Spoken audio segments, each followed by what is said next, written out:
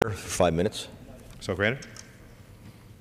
Mr. Speaker, thank you. I rise to condemn the brutal attack on the residents of Camp Ashraf, Iranian exiles, by the Iraqi police. Yesterday, I learned that Iraqi police forces are beating unarmed Camp Ashraf residents and that they've been brutally assaulting them. I've been informed that this attack has resulted in at least 8 deaths and over 400 injuries. This beating of unarmed men and women is despicable, and my understanding is that the unjustifiable attack is still underway. These Iranian exiles are unarmed today because they voluntarily surrendered their weapons to United States forces in exchange for a U.S. guarantee of their security in 2003. They are protected persons under Article 27 of the Fourth Geneva Convention. The attack on these unarmed persons violates not only international law, but also basic human rights.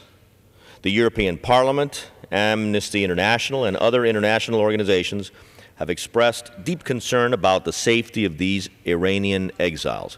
Furthermore, when United States forces withdrew from Camp Ashraf, the United States and Iraq signed an agreement that the Iraqi government would guarantee their safety. The Iraqi government is not keeping its promise, and it is not upholding its obligations under international law. The Iranian dictatorship's fingerprints are all over this attack. The residents of Camp Ashraf are enemies of the Iranian regime. Camp Ashraf residents have been a vital source of intelligence information on the Iranian regime's nuclear, chemical, and biological weapons programs and other important intelligence information. As a result, the Iranian regime, under the direction of the tyrannical so-called supreme leader, is putting immense pressure on the Iraqi government to hand over the Iranian exiles in Camp Ashraf. In a meeting on February 28th of this year, the supreme leader urged the Iraqi president to expel the Iranian exiles at Camp Ashraf immediately. This incursion by Iraqi forces appears to be an ugly attempt by the Iraqi government to appease the Iranian regime. They may even return these exiles to Iran. That would be a condemnable and cowardly act.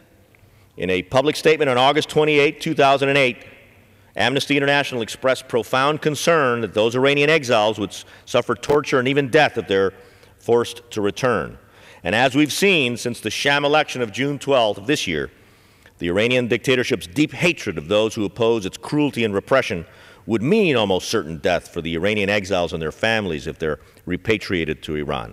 We must do everything in our power to prevent such an atrocity from taking place. Already, the Congressional Iran Human Rights and Democracy Caucus, the chairman and ranking member of the House Committee on Foreign Affairs, the European Parliament's Friends of a Free Iran, and the European Parliament's International Committee in Search of Justice, and others have expressed deep concern over the treatment of Camp Ashraf residents at the hands of the Iraqi government.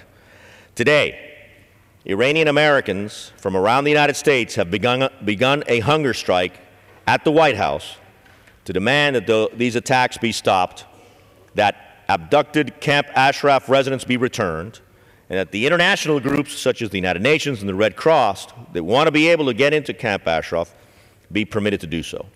I call on President Obama to demand that the Iraqi government immediately put an end to this attack. We must not stand by and allow physical aggression against unarmed Iranians in exile. We must stand with the Iranian pro-democracy activists, both in exile and inside Iran, who work for the day when the people of Iran can live free from fear and free from oppression. We must ensure that the protection that the Iranian exiles were promised by the United States is given to them, and that this aggression cease. I yield back. Gentlemen.